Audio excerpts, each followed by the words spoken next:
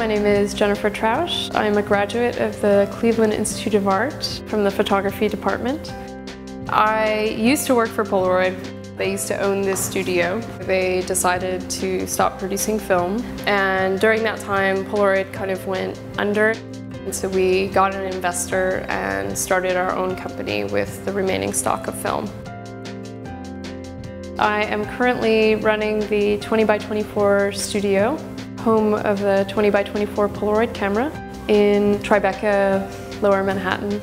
We are the only people with 20x24 film.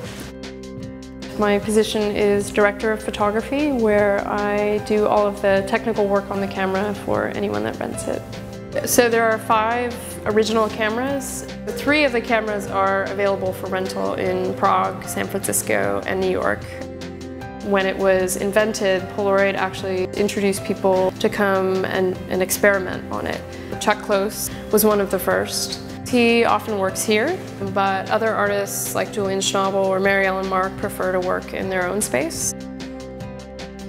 So I started painting around 10. It didn't really fit in like the prep school, all-girls school. So it wasn't really until I got into CIA that everyone realized that it was a good fit and that I was in the right place.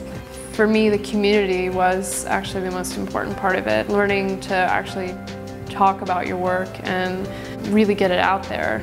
You definitely meet within your department, and then you have other classes that you meet with a larger crop of people that are working in all different mediums. And I think that is actually really important, to get out of your medium, see how other people are thinking about a picture.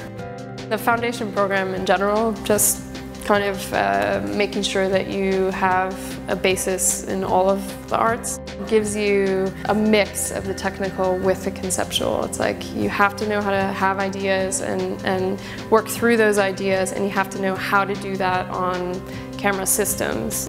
A lot of the things I learned have just paralleled into the job.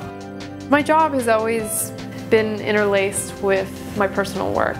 I just drove south with the camera one day when I had a cancellation, and I just started shooting. It was really wonderful to find things again, to just go with a camera and see what stories you could tell. This current project in the South is to try and place you somewhere so that you actually feel the heavy humidity of the South, or you hear the rustling of the leaves. All of these reactions as a viewer, that's just something I've always been really aware of.